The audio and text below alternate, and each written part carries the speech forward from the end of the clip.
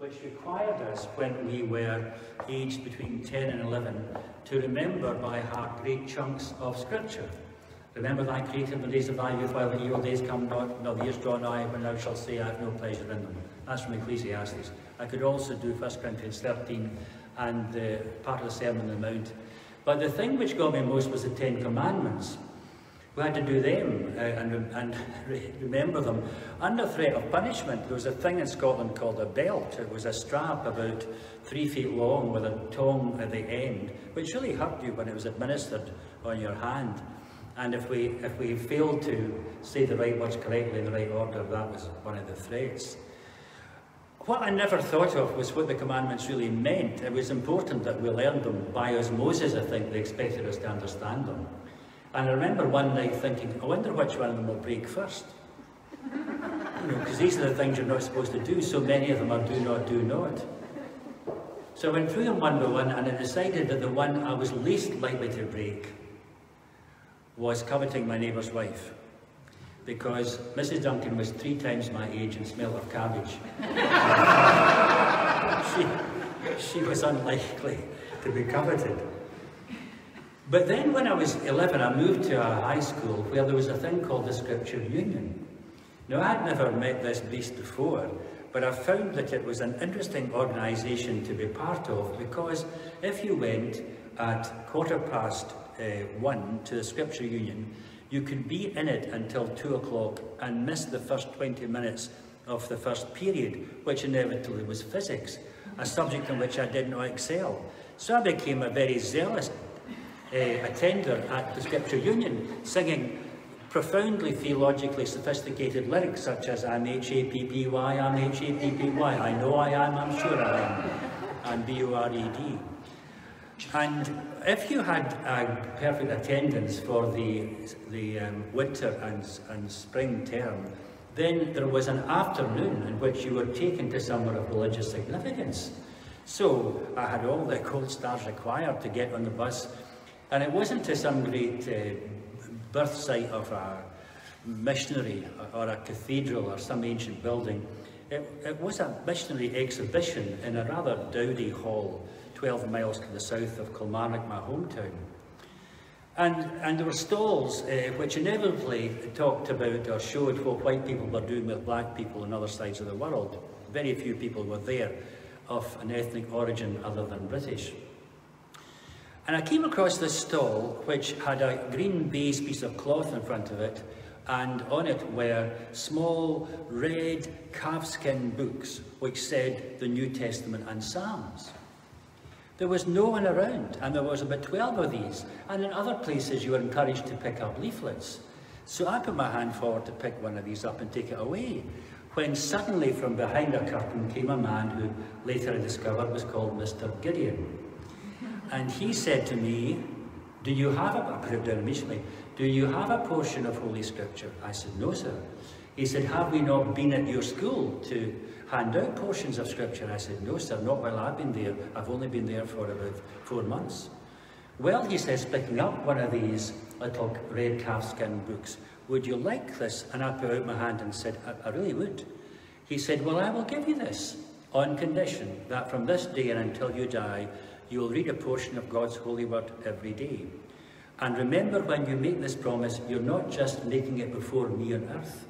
You're making it before your Father in heaven. And on the day of judgment, you'll be held accountable for whether you keep the promise. So I said yes, and then I became a neurotic. Afraid that my granny might die if I didn't read the Bible every day. But I did. And I told nobody. And then when it came November and my birthday, I discovered to my horror that my mother, in one of her forays into my bedroom to try to make order out of chaos, had discovered this and thought, our John has a religious gene in his system. And so she clubbed together with my grandmother to buy me the whole works. The King James Bible, the one that Jesus used, with a zip round it, Oxford University Press, and instructions as to how to open such a book. Well, I can't say I was deliriously happy, but it posed the first theological problem of my life. should I continue? I got to Luke's Gospel with this wee red book. Should I continue going through Luke's Gospel, or should I start at the very beginning, Genesis? And maybe because, you know, the Sound of Music was out at that time, I thought, let's start at the very beginning. That'd be a good place to start, so I did. And Genesis, you know, I'd heard about Adam and Eve, and Exodus, I'd heard about Moses and the Exodus. I'd seen the Ten Commandments film with my grandmother. And then I get into Leviticus. I had to read this thing about if the person should find on himself a yellow spot emitting pus, he shall show himself to the priest, who will pronounce him unclean. No, I'm 12, you know. Hitting the mirror every second morning, I thought, thank God I'm a Calvinist, we don't have priests, so I don't have to show myself to anybody. But that was the beginning of a kind of love-hate relationship with the Bible. The thing was, nobody told me how to read it. Nobody ever told me how to pray. And all through my teenage years, and when I studied theology at university, nobody ever told us how to read the Bible, and nobody ever told us how to pray, although both of these seemed fairly mandatory.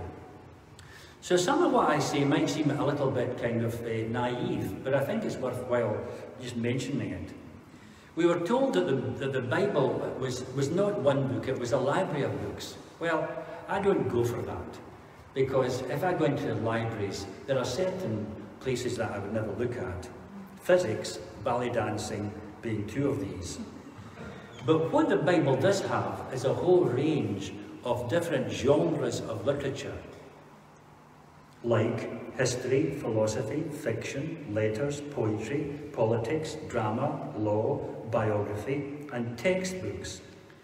And if you were to go to a corner of a bookshop, and today I helped the economy of Liverpool by going into two, if you were to go to the corner of a bookshop and saw history, or politics, or philosophy, or drama, or poetry, and purchased a book, you would not read that book in the same way as you read others which did not share the distinctiveness of the genre.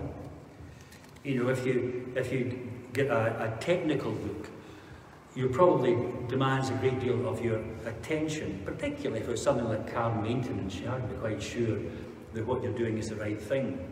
If you were to pick a book about philosophy, you would not read it quickly. You might take a while over it and try to measure your thinking with the measured thinking of the person who had written the book.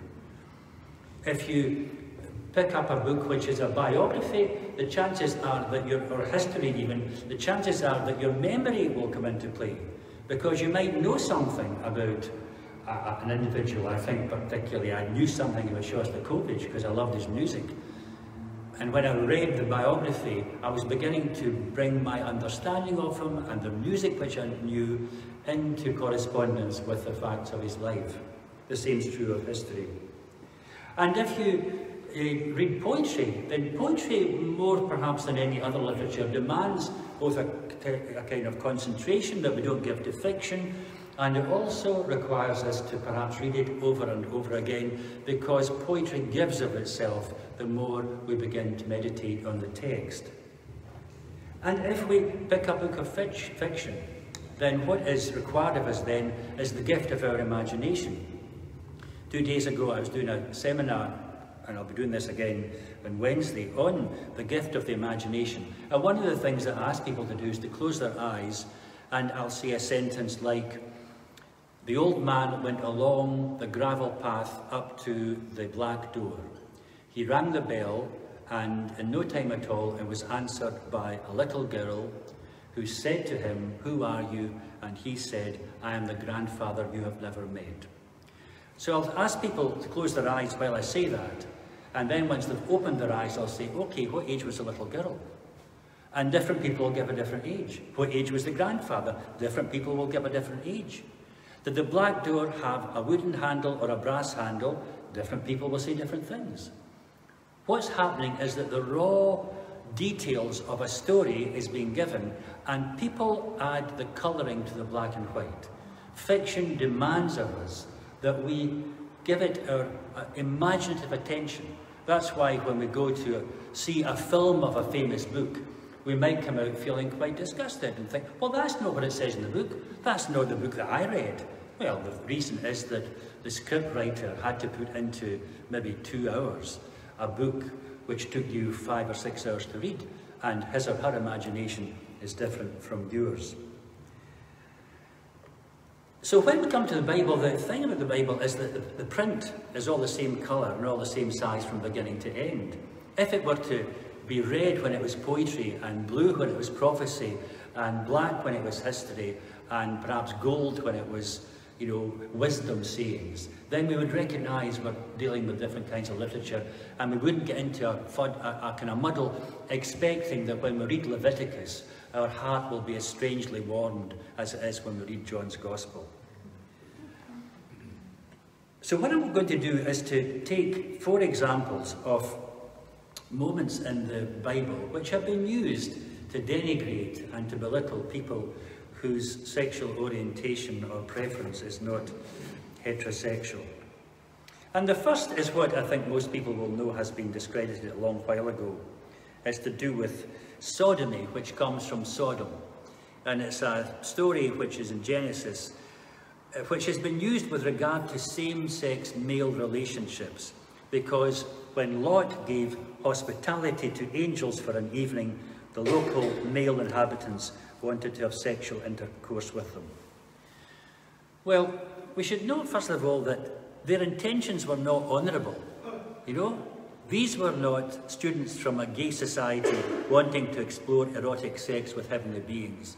These were heterosexual men who wanted to humiliate foreigners in a way in which soldiers throughout the ages have. I don't say this as a statement of fact, but I heard it from a professor of New Testament who said that when, at the time of Christ, people were going to be crucified, they were humiliated by soldiers, which in some cases would be that they would be sodomized. They would have intercourse inflicted on them, rape inflicted on them as a means of demoralizing them.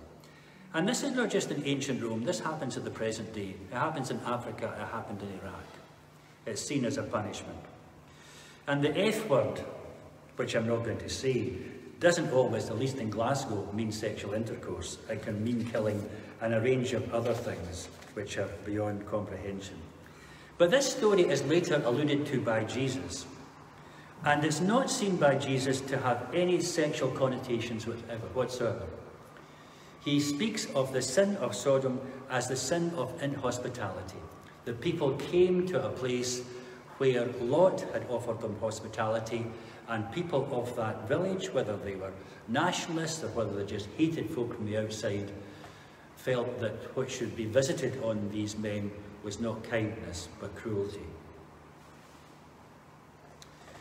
The second kind of literature, I've moved from the story or the history to the poetry, which will bring us to the title of this seminar. Poetry appeals to the imagination, and it also appeals to the emotions. There was a female poet who was on Radio 4 last week. It was National Poetry Day, it may have been 2 weeks ago, and she was being asked what poetry is.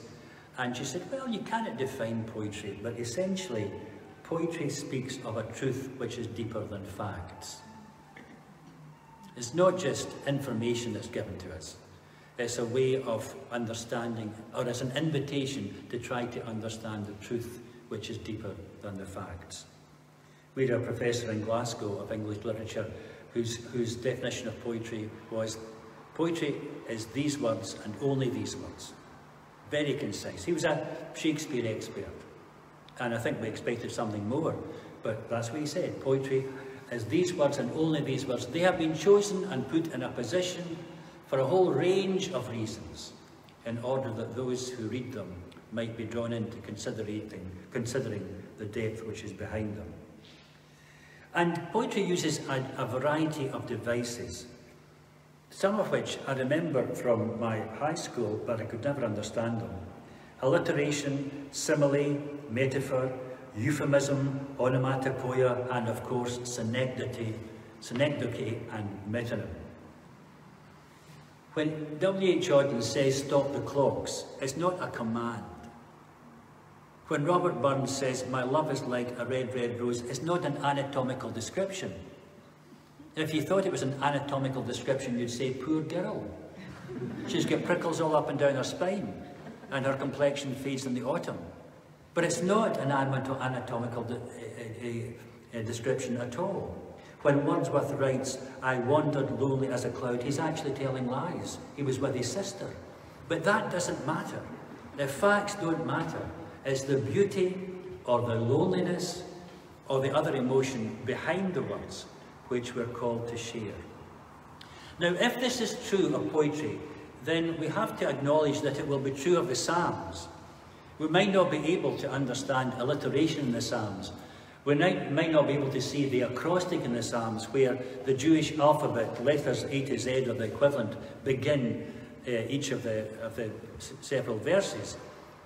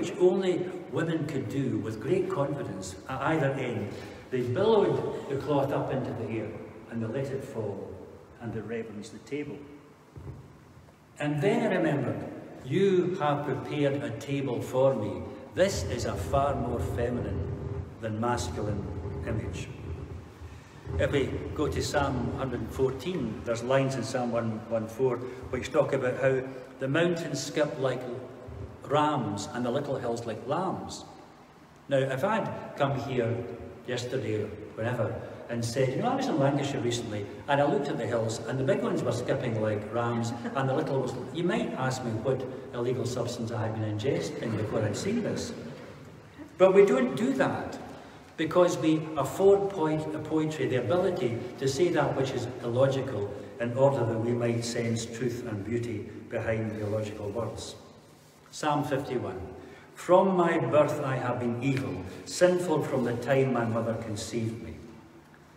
Now, is this a warrant for the doctrine of original sin?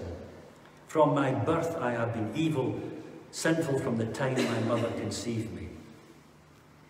Psalm 51, in most experts' opinion, was never written by David. Possibly David wrote none of the Psalms at all. It's quite simply a matter of, well, the comparison would be if you go to Buckingham Palace and you go to the Queen's Gallery, none of the pictures there have been done by Her Majesty.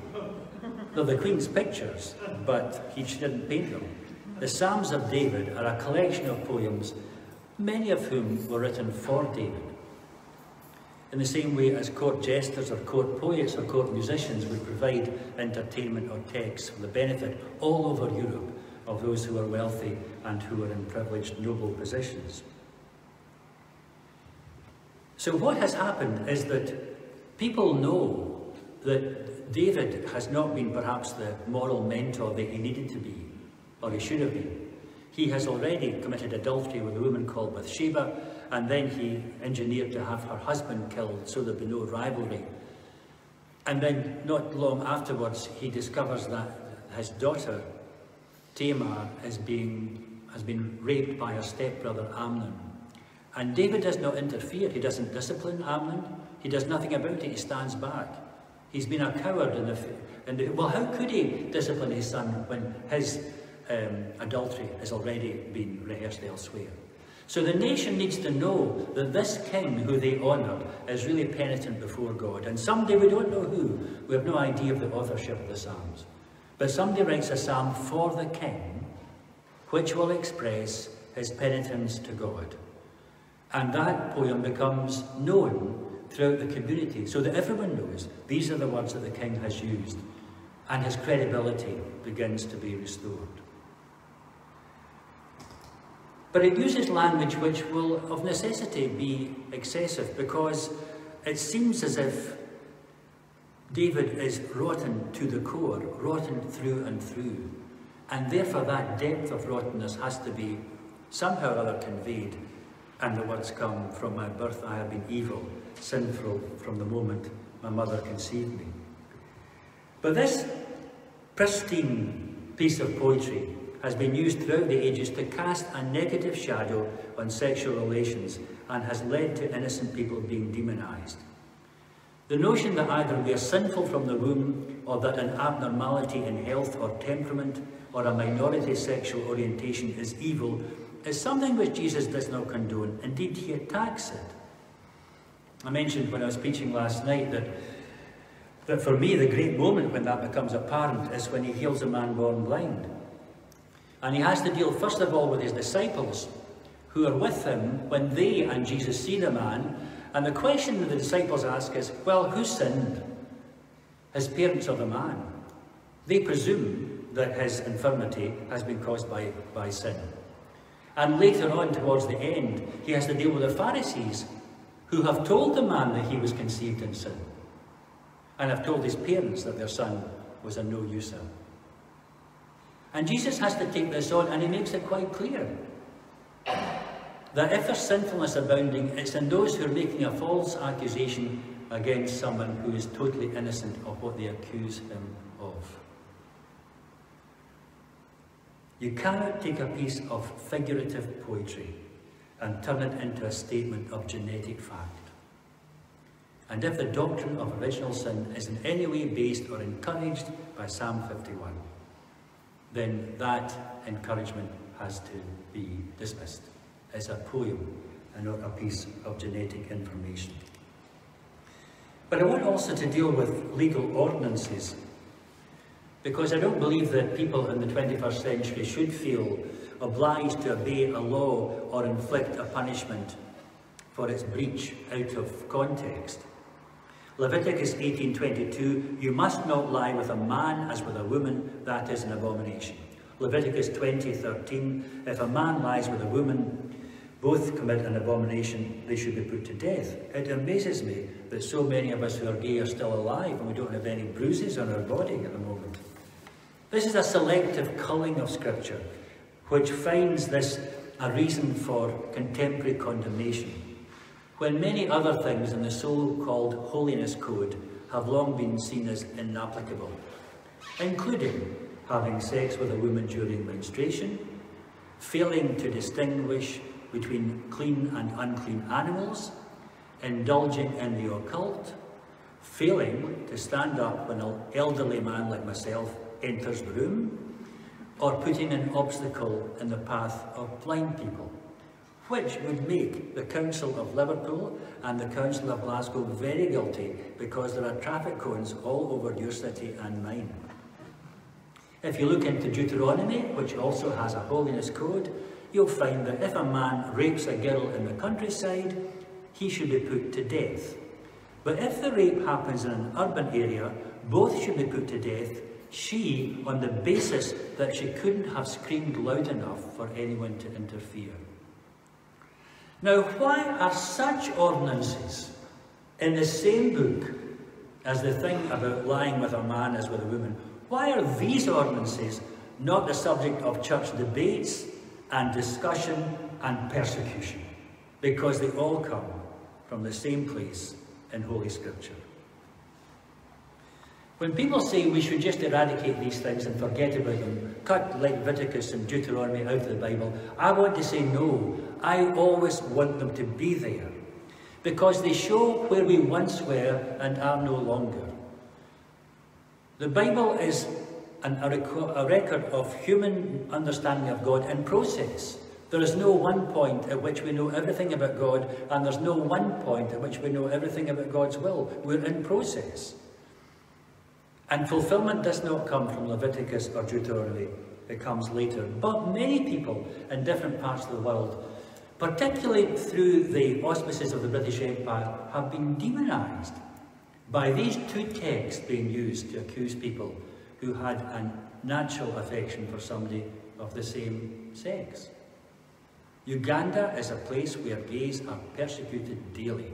Very difficult place in which to have any kind of minority inclination with regard to sexuality.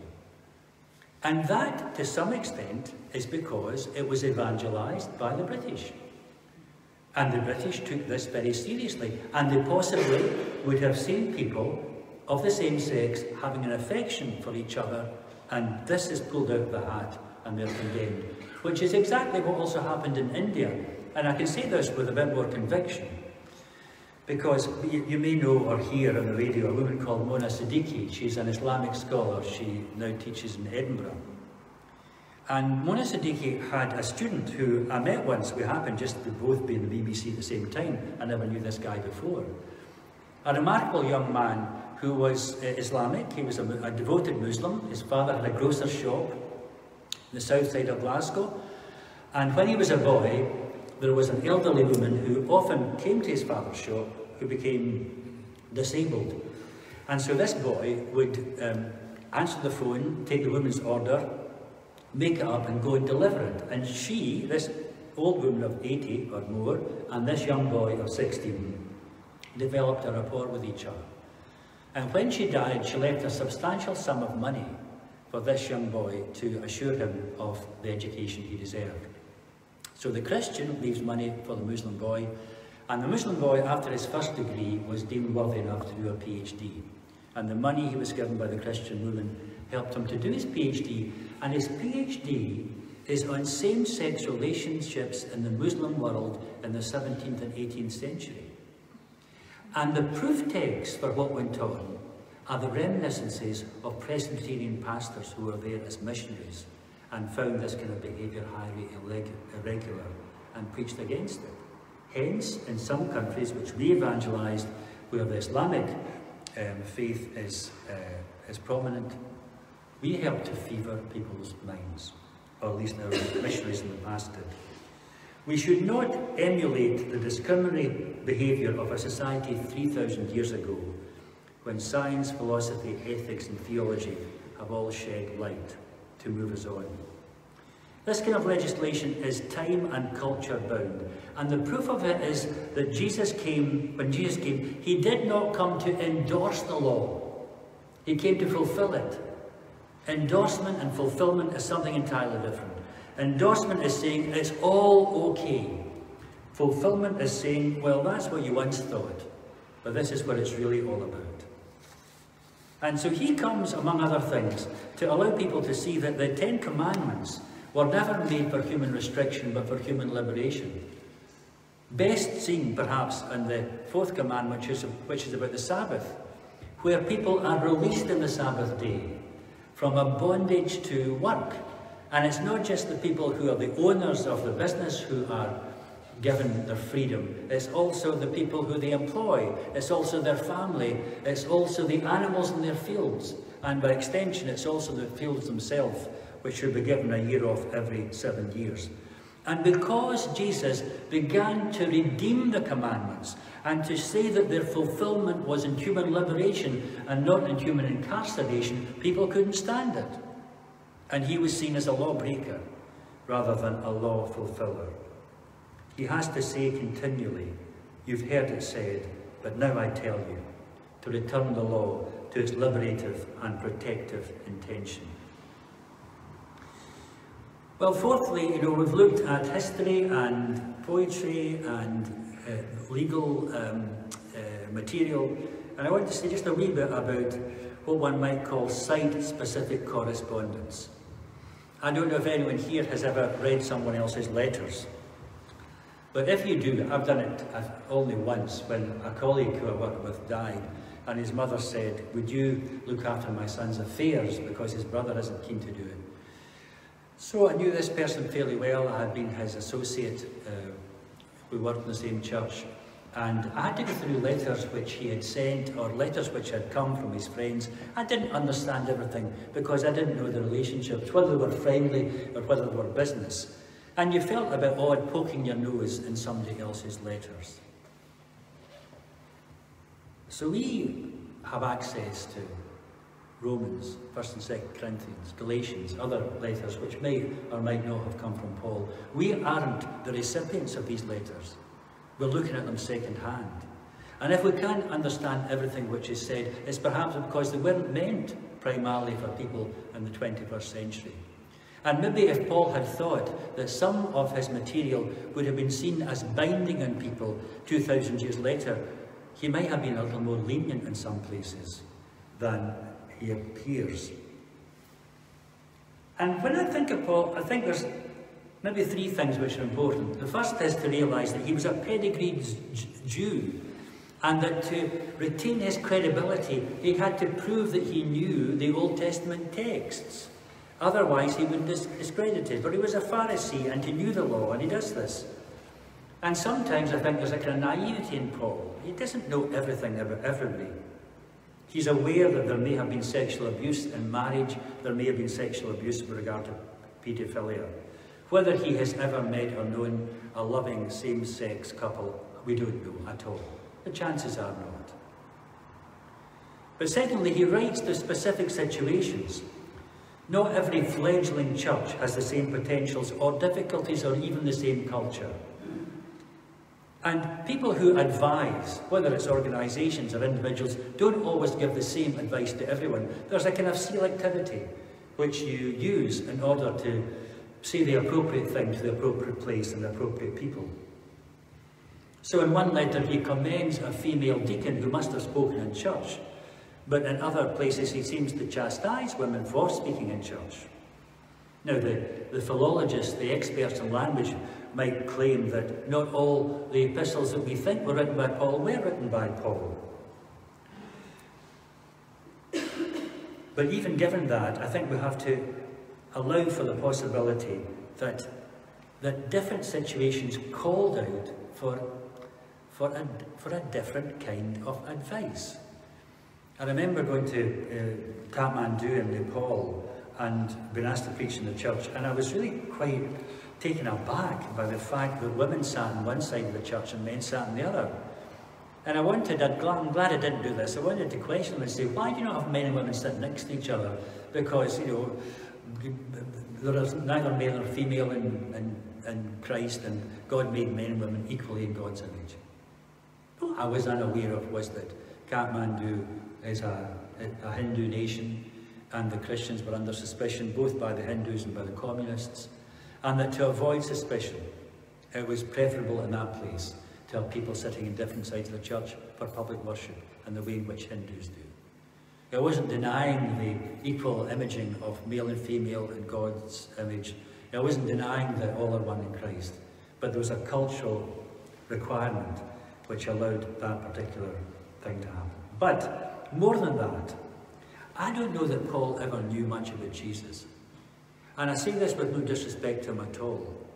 But if you go through his letters in comparison with the Gospel, Matthew's Gospel is the great Gospel which deals with the stuff of the Sermon on the Mount, great teaching of Jesus.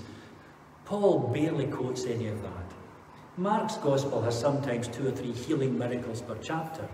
Paul never mentions the healing miracles of Jesus. Luke's Gospel is the Gospel which deals with the great parables, the great feast, the prodigal son, the good Samaritan, and also mentions somewhere in the region of 18 out of the 21 women with whom Jesus has a relationship. Paul never mentions the women, and he never mentions the parables. John's Gospel comes late in time, but it's the Gospel which has a whole chapter devoted to the man born blind, a whole chapter devoted to the woman at the well, and it has these sayings which must have been going around about, I am the light of the world, and the other I am, say, I'm the vine, you are the branches, I am the good shepherd. Nothing like that ever comes into Paul's letters. But Paul wasn't a gospel writer, he wasn't that kind of evangelist.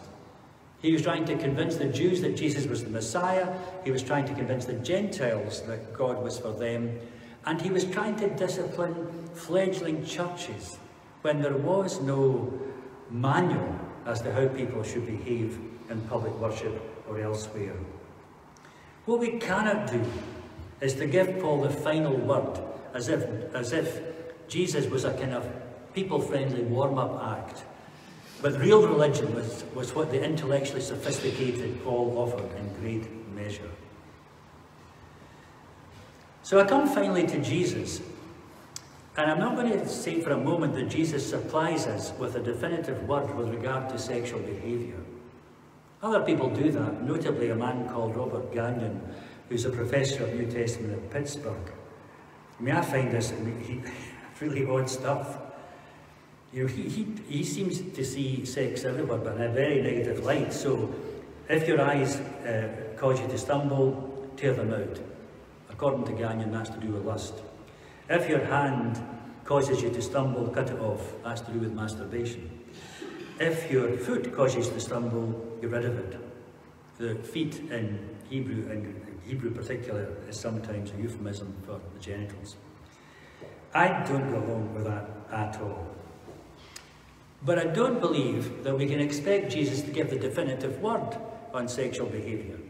He doesn't give the definitive word on assisted dying, on compassionate abortion, on organ transplants, on veganism, on piercings or tattoos, all of which are proscribed elsewhere in the Hebrew Scriptures. People who reject binary terminology, who are gender dysphoric or have a minority sexual identity, should not feel that because there's not a precise word for them or their lifestyle from the Lord, the Christian faith has denied them and their authenticity. It's rather that we should not expect from the Bible an endorsement of our opinions on issues which don't feature in the biblical text. But on the other hand, I don't believe that the absence of such endorsement should make us cling to St. Augustine's maxim of love God and do what you want. I think it's healthier to ponder 2 realities. The first is that Jesus has a commitment to include and embrace those who are marginalised and are the victims of discrimination. But, and this is an important but, he never automatically presumes that those who are marginalised or discriminated against are inherently sinful. Never. Who does he include and embrace? Poor widows, call girls, sufferers from leprosy, epilepsy, blindness, paralysis and mental illness, disillusioned Pharisees, tax collectors, enemy soldiers, non-Jewish women, especially of Syrian or Samaritan origin. All of these people were marginalised, chastised or avoided. I can identify 35 different individuals in these characters, and only in 4 instances is there any mention of sin. Jesus is not obsessed with sin, but he is committed to liberating people who have been falsely condemned as sinful, deviant or odd. He has to deal with the misunderstanding, if it's there at that time, of Psalm 51, the poem in whose language a verification of original sin is suggested. He keeps, as we hear in the Gospel, the company of tax gatherers, prostitutes and sinners. That's the Gospel record. What the Gospel does not say is that every tax collector is a sinner. Two specifically are mentioned, Matthew and Zacchaeus. We know about Zacchaeus. He climbs a tree. We presume that he's a swindler, but there is no proof. He doesn't say, because I have swindled people, I'll pay them back. He says, if I have ever taken more money from somebody, then I'll pay them back multiple times. And when he declares he'll give away a high proportion of his wealth, it's not been done out of guilt.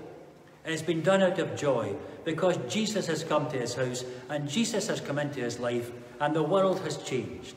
It's not a reaction to sin or guilt. It's a reaction to the grace of God. Matthew, we don't know about, but I love asking people to see what Matthew was like. The other day, I was doing a workshop in Leek, which is in Staffordshire, and I asked people, what do you think Matthew's like? And everybody said, oh, he's a desperate guy. He's probably between 50 and 60. He keeps himself to himself, highly introverted, totally unsociable, guilt-ridden. Oh, aye. He swindled people, and he'll probably live on his own. He'll never see the light of day if people are on the street. No, terrible guy. Nothing of this is evident in the Bible whatsoever. There's only one sentence about Matthew, that he was sitting at his tax desk. Jesus came along and said, Matthew, I want you to be my disciple, come and follow me. And he followed him. That's all. That's all. And yet through the Victorian era into the 20th century, we have this picture of this shriveled soul who's guilt-ridden and who's ancient. Well, I have a picture I sometimes show people about Matthew. It's a picture of a 24-year-old Italian hunk who is stripped to the waist and who is having a shower, and he's smiling. And I say to the people who've described Matthew as this kind of, person who's just a reprobate, could this be Matthew? Could this be Matthew? Could Jesus not have seen a 24-year-old, attractive-looking guy who enjoyed having money, who had a diary full of women's addresses, any one of whom would like a night out in the town with Matthew? Could Jesus not have thought, Matthew, I love the way you smile, and I love the way you smell. I've got enough boys that smell of fish, but you smell of aftershave. I would love you to be my disciple. Why should he not?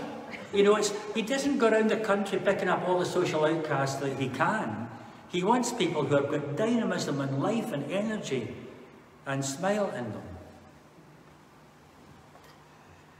The purpose of God in history is to liberate people from what is erroneous in order that they in society might be whole. The God who liberated a nation from slavery, who gave the law its essential purpose, liberated them from idolatry, from overwork, from victimhood. 10 Commandments. The prophets who spoke in God's behalf were unanimous in their desire to liberate people and societies from egocentricity, from rabid nationalism, from consumerism.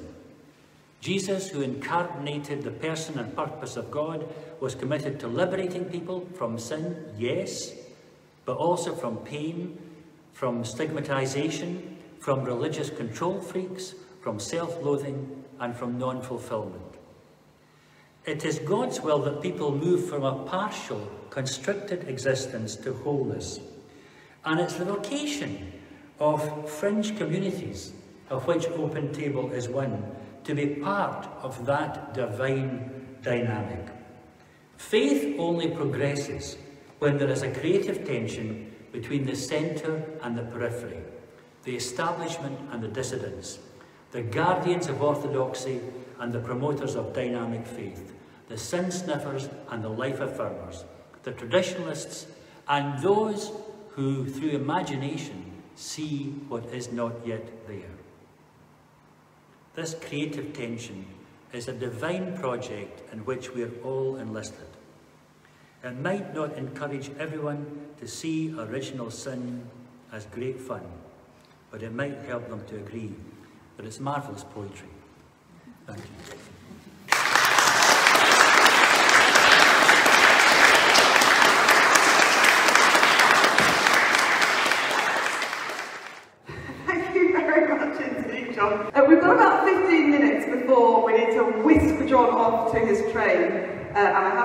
on mic here. So, would anyone like to ask any questions or make any comments? John, thank you very much. Mark Dowd, we've exchanged emails a bit over the years, and it's great to see you for the first time in the flesh. Just a quick question. How did we ever get into this mess, looking at the Genesis story about male and female, he created them, that we moved from an is to an ought? If I say, I had a great strawberry ice cream yesterday afternoon, it doesn't mean you can infer from that I hate chocolate, butterscotch has got no place in my life, and vanilla is rubbish. It just is a description of the strawberry ice cream. So when God makes male and female, you can't start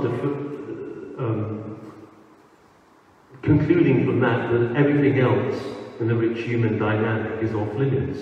It's such a basic, simple error of thinking and philosophy. So how we got into that mess? Yeah, I don't know how we got into that mess, but I do think, yesterday when I was preaching here, one of the things which I alluded to was that one of the things which God is very careful about is that there should be no imaging of God. And I think that sometimes mental images are as harmful and as stereotypical as physical images. And almost to ensure that doesn't happen, one of the things that happens all through Scripture is that when God allows for a self-revelation, they're not always the same. So sometimes it's a warrior, sometimes it's a midwife, sometimes it's a nursing mother, sometimes it's something which might be animal, like an eagle or a dove. Sometimes it's something which is inanimate, like a rock or a hiding place. And I would much prefer that when we thought of God, we didn't think of God in the terms male and female, but we saw God as having a panoply, a range, a kaleidoscope of images. And if we stick only to the narrow binary terms, we're missing out the bigness of God. But, I mean, the other way that, I don't know, I can't speak for centuries of use, but I kind of think that as long as men were in charge of religion, a whole lot of things went wrong. I love what you say, and I totally believe in original blessing rather than original sin, but I happened to be reading Romans 5 a few days ago with tonight in mind, and there's all the stuff about sin entering through Adam, or in Adam all of sin, but in Christ all made alive, or something like that. And it kind of just seems to be a very good argument for, the human race being affected, infected, if you like, by that original action of Adam. I just wondered what you say to that. Well, I don't want to get into the business of biblical literalism, but I think that when we read the stories at the beginning of Genesis, we're not reading history, we're reading stories which are parabolic. And they speak to a deep truth. And not just the Jewish tradition, but other traditions, other tribal religions in North America, the Aboriginals in Australia, all try to deal with how sin came into the world. And the Hebrew tradition is that it came through our first two ancestors called Adam and Eve, who ate something they shouldn't have, became aware of their guilt, and it's been transmitted genetically ever since. I sit very lightly to that. I mean, I think that as an explanation, a historical explanation, a factual explanation, it's as if, it's the same as Psalm 51. It's as if when we are born implicitly sinful. And I don't believe that. I do believe that we all have the inherent potential to commit sin. I also believe that by the time we're probably 3, any innocence that's in us has long gone. I'm not a father, but I've been in plenty of households where there's children between 3 and 9, and innocence is not something that's abounding when they're about. So I think it's a primitive attempt, and I say primitive with total respect to that, primitive attempt to try to explain something which is inexplicable. But it's not a statement of genetic fact. Hello, John. The liturgy, the Roman Catholic liturgy for baptism, particularly for children, has troubled me for decades. And the prayers indicate that God looks differently upon a child who has been baptised than before they were baptised. This is very demeaning, has been my conclusion for quite a while now. And you've reminded me that when I was a teenager, I came to realise as a teenager the original Catholic teaching of that the sacraments reveal physically what we can't see. And so I just knew as a teenager that God loves the babies from conception. And what baptism is a wonderful celebration of love of God. Thank you for your teaching tonight. And that's the context of original sin, which I abandoned many, many years ago. Thank you, John. And you know, I was part of a workshop 2 years ago with Lutherans from Denmark and Episcopalians from Scotland, Roman Catholics from Scotland and Presbyterians. And we all shared each other's baptismal liturgies. And I think that the other three were really quite befuddled, partly because the Roman Catholic liturgy is actually 3 or 4 rites that would originally happen over about 6 months or more, pressed into 20 minutes. And these theological statements are made which nobody can understand and probably nobody agrees with. But because that was in the Latin Mass a long time ago, it's been translated ever since. And I think, you know, it would be great if that could be rethought through.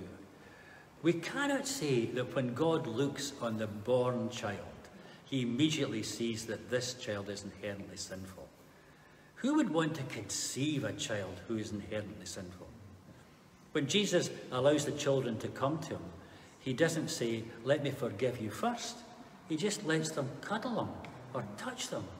He sees in the child the model of adult humanity. But he doesn't see that the child is either sinful or sinless. It's not something which obsesses him. You know. We've probably got time for another question or two.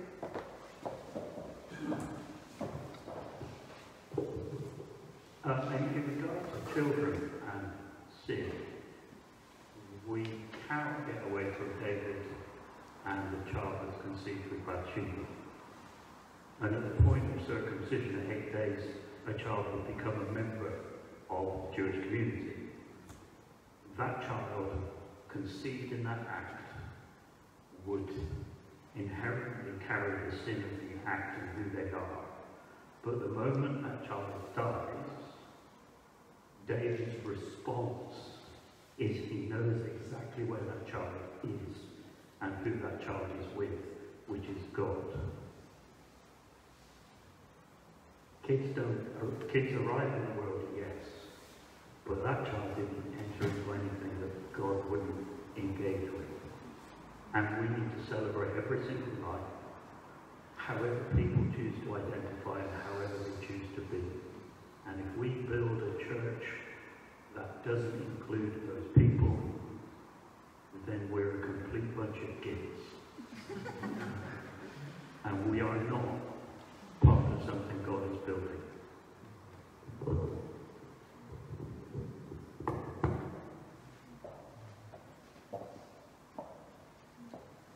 No answer statement. No answer to that? No, absolutely. So shall we all join together in thanking John so much for coming to speak to me?